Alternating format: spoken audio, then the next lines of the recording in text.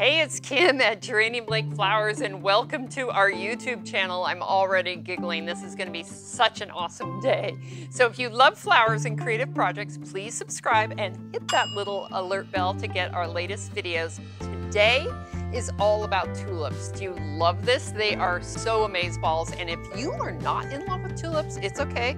You're gonna fall in love. As always, special thanks to Bill Duran Company for always providing the most beautiful flowers, and let's get started. We're gonna do tulips 4 ways, right? So first we have this hand-tied bouquet that I'll show you in a sec, but it's just gonna go in a simple vase. This cylinder, this 6x6 cylinder, is just going to be color blocked, which you're like, what does that mean? I'll show you, I promise. This beautiful 10-inch, I think it's 10-inch or 12-inch bubble bowl is gonna be kind of a more modern, minimal with wrapped tulips in the vase. And then this fabulous vintage vase, it's so cool with this botanical print, is going to be kind of the wow factor arrangement at the end. So let's check out these varieties. This plum one is a traditional single petaled variety. Right next to it, you see that beautiful red. It's kind of a double petal variety. And next to that is a duck's bill shape, sometimes called a quilled tulip. Let's move on to these fancy frizzled edge ones. They look like flower hair. I know, they're all frizzly and fuzzy and so cool. My favorites are the peony princess varieties because you guessed it, they look like peonies. The most regal of all tulips are French tulips, and sometimes varieties combined with parrot tulips. Today, this one is called an Avignon parrot. Let's get started with our first bouquet, and this is just super simple. Check out these white frizzled tulips. I love them so much. So I'm just gonna make like a bridal bouquet, and I'm gonna strip kind of the old, you know, kind of lower greenery just to make it a little bit cleaner and a little less bulky. I get this request all the time, just simple white tulips. And I'm doing stuff without thinking, but I just cut the end of this aspidistra leaf and I have the small end there, and I'm going to wrap this bridal bouquet or this bouquet with this leaf. Oh my God, it's amazing. Check that out. It's so simple, right? It looks like a little, I don't know, bow tie for flowers or something.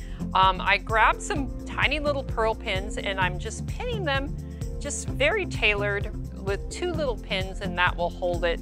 It looks so good. So if you're getting married and you need a quick tip and you know, want to make your bridal bouquet in 10 seconds, this is it, right?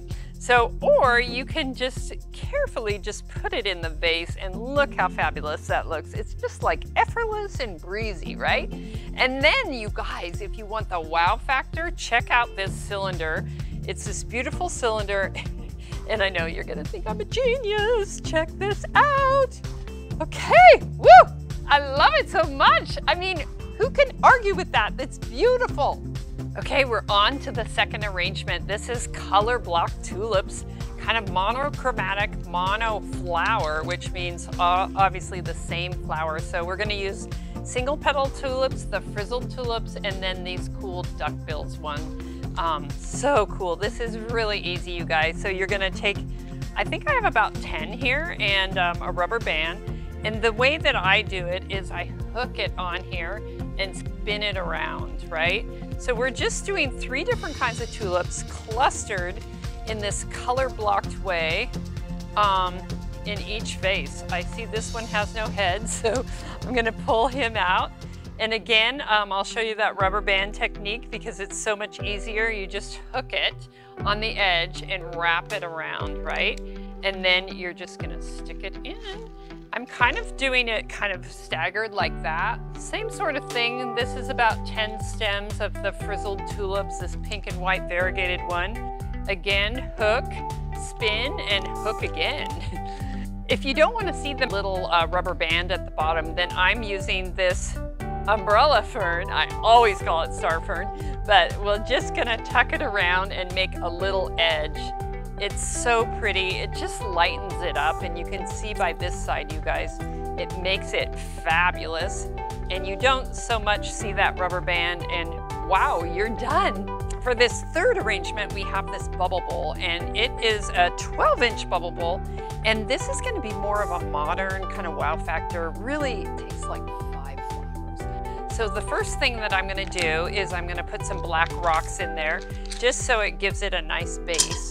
I have about 2 inches of water, but these black rocks look beautiful. You can put any kind of glass rock, pebbles, river rock, anything.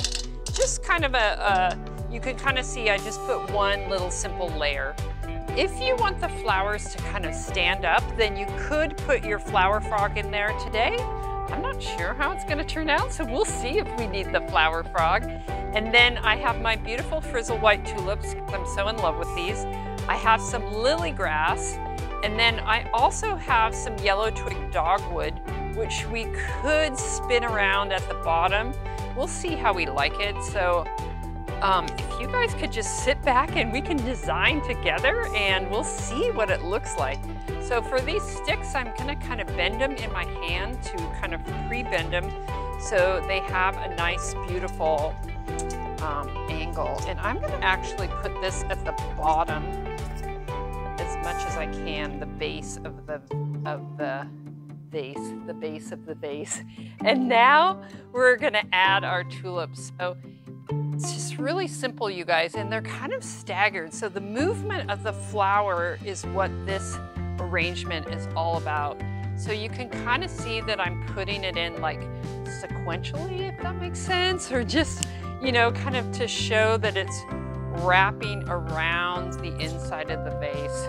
It's so beautiful. Oh my God, I love it so much. So yeah, so this one is a little bit more open. So I want to make sure his little face doesn't look like he's smashed against the window. And then, I don't know, maybe we do want this one. We could do kind of like this. That looks really cool. We could kind of just do something kind of slouchy over there. And then we could even put this lily grass like that. This is so fun. I'm kind of getting into the zone. The other option is, let's see what it looks like here. So I'm gonna go ahead and put that flower frog. I was considering whether to give this a fresh cut, but we'll just put him down there. I don't know, is he too upright? Because let's see if it looks a little better at an angle. Yeah, I think that looks better. And then this beautiful grass, kind of to mimic the shape. I'll go ahead and put him around. So you can tell that this is super minimal, super beautiful. Let's see what it looks like. And if the lily grass makes it too busy, then you can go ahead and take it out. But you can kind of see I'm wiping down the vase. Okay, my lily grass folded, so I'm gonna fold it back over. Okay, it's beautiful. So I don't know, what do you guys think? Here, I'll spin it around because it looks really good. I feel like I want to add one more, but okay, we're done. Blah, blah, blah. Simple, simple, simple. Okay, we're on our 4th arrangement. This is the wow factor, what we've been waiting for. And for those of you who think you cannot do flowers, you can. I know you can.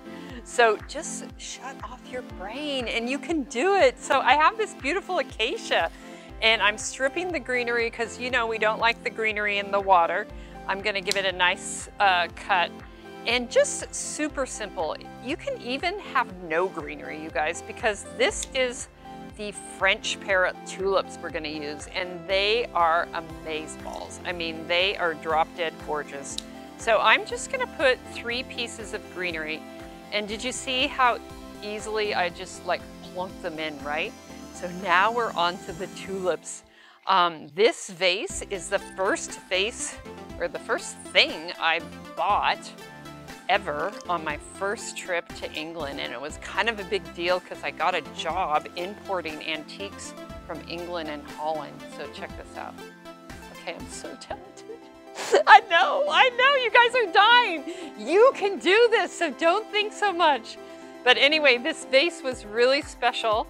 And so here I go again. I know, it's so funny, right?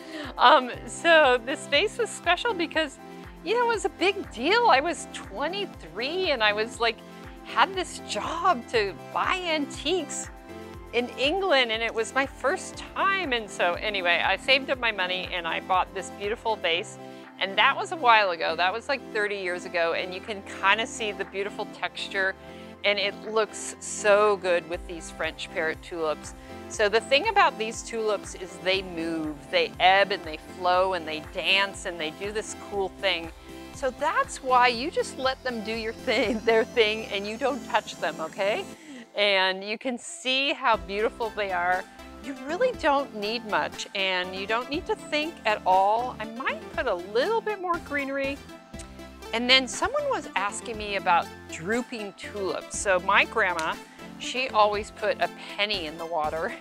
And so before we started this video, I Googled, does penny really work?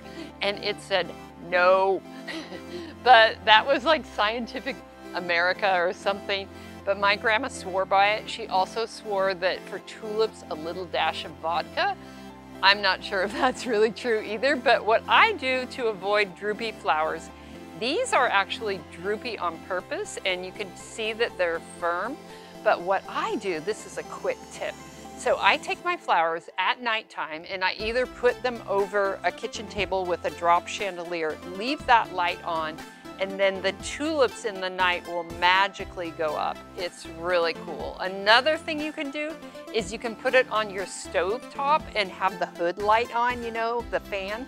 And then again, make sure your kitchen is dark and the light, they'll follow the light. So I think this is beautiful as it is. If you want to put more tulips, you're welcome, but I kind of like minimal. But so that is 6 flowers, and I'm from the odd school, so I'm gonna go ahead and use 7. It looked good with 5, but I don't know, this color is beautiful. So, I don't know, I'm in love. Thank you. Okay, are you guys in love with tulips? I know you are. They are so versatile, so inexpensive, so beautiful, long lasting, and check out our tulips 4 different ways. So we've got our hand-tied bouquet that came out beautiful, and when I put it in that big vase, so good. The color block tulips with the bunches, that was so easy. You're gonna look like a rock star, you guys. And then this bubble bowl, it's so pleasing, and literally, I think it's 6 flowers, 7 flowers. So beautiful, and of course this botanical vase with the elegant regal French parrot tulips. So if you like this, please like, subscribe, watch more. We love you so much, and see you in the next video. I love you, bye.